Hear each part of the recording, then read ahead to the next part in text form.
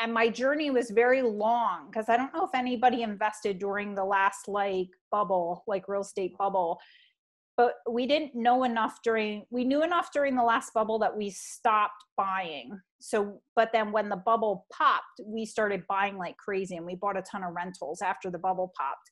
And we made the majority of our wealth during the last downturn. That's what you hear, like the wealthy make their wealth during the downturn. And that's where we accumulated a lot of our wealth, was during the last downturn. So that was like 2008. We started scooping up a whole bunch of rentals and doing a whole bunch of flips. And then in 2013, I left healthcare for good. So since 2013, Wow. I've just been flipping full time Wow. and wholesaling and buying rentals. Yeah. Wow. So 10 years, huh? Yeah. So Yeah. 10 years, it took you to realize that this is it. Yeah. I mean, listen, real estate is not a quick get rich scheme, and no, like, not at all.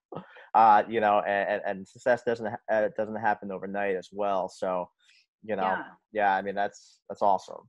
And it takes you a while to realize, like when we had that first private lender fund that deal, he then came to us and was like, hey, if you want me to fund other deals for you, let me know, because I have money and like this guy's not keeping my money busy enough. So I'd like to fund more deals. So our first private lender like found us. So we were like, okay, cool. So that guy had a certain amount of money. It was like $260,000 or $270,000. And at that time I was like, that is a ton of money. Like, I was like, I can't believe this guy's going to lend me this money. This is crazy. And so that 260 or 270, when you think about it, is only enough to turn and do like 3 deals a year. That's it. It won't do any more than that. You can't turn them over fast enough. So in my mind, I was like, oh, well, so I can flip like 3 houses a year. That's cool. And that's all I did. Because I wasn't at that phase in my life where I was like, had mentors all the time and I wasn't reading all the time. So I couldn't think big enough to think, okay, April, if you raise more money, you can do more deals. So I was just kind of like working my job, flipping 3 houses, like just kind of like, oh, this is cool, And then I finally got to the point where it hit me and I was like, wait a minute. If I can find more money, I can flip more houses. And if I can flip more houses, I can leave my job and just do this full time. And it only hit me because my husband, I was hired to basically like build a program for a college in like the healthcare realm. And my husband was like, if you worked as hard on our flipping business as you did for this college, like you wouldn't have to work a job anymore. And the day he just said it in passing, and because he was like, you're working way too much, like 70 hours a week. And when the day he said it, like the light bulb went off and I was like, wow, if I could flip more houses, I wouldn't have to work for someone else anymore. And I could like make my own schedule. But I, for some reason, never thought that before. Like the thought never crossed my mind. So like, I was never born with that like natural ability to like dream and think big. Some people are. I'm not. Like, I have to be around other people that are doing 10 times what I'm doing for me to be able to see myself actually doing that, if that makes sense. Oh, absolutely. Yeah. Absolutely.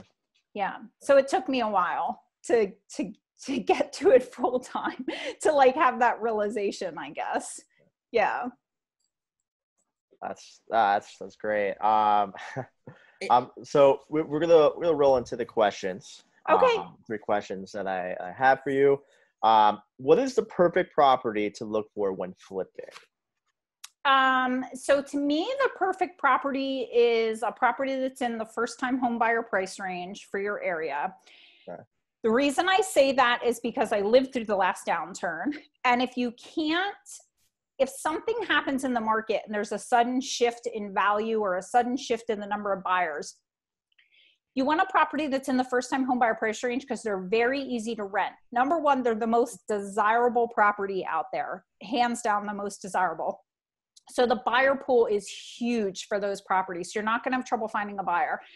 And 2, they can easily be turned into rentals and at least break even, if not cash flow for you. Whereas if you buy like a high-end home, they don't cash flow very well as rentals. And if you buy a home in a really low income area, you tend to have more like problematic issues. So to me, it's that first time home buyer price range.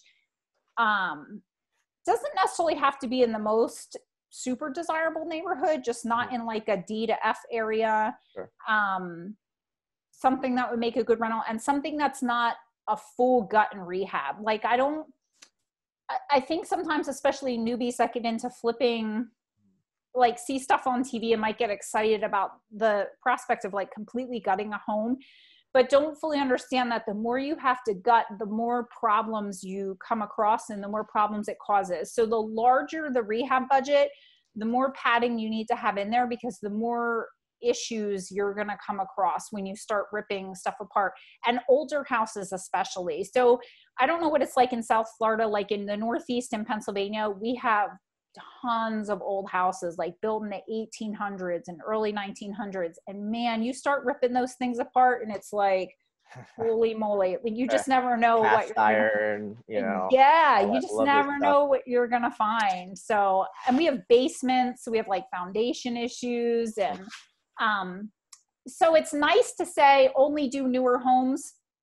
I wouldn't say that necessarily. I'd just say if you're going to do an older home, not a full gut and rehab, and don't take anything on as your first project, like a farmhouse. Like, oh, I'm going to renovate this super cool, like farmhouse. I renovated one farmhouse. I was like, I'll never renovate a farmhouse ever again. It was like nothing like HGTV. I'm like, this is a freaking nightmare. My contractors were like, we ripped up this floor and found this floor, and this is crooked, and the whole kitchen's on a slant. And I'm like, oh my God. It had a slate roof. It was like horrible. So just don't do anything like crazy weird, you know, stick to like your traditional home. Yeah. I've heard horror stories about like historic homes, like you're saying. Yes. Yeah. We're working on one of those now. We're not rehabbing it. I think we might end up selling it, like just wholesaling it to another investor who specifically does historic homes. So like he's on our buyers list as like our historic guy. Like that's what he does. So we walked it yesterday and took it to him and we're like, let us know what you think, because I'm not tackling that beast. And yeah.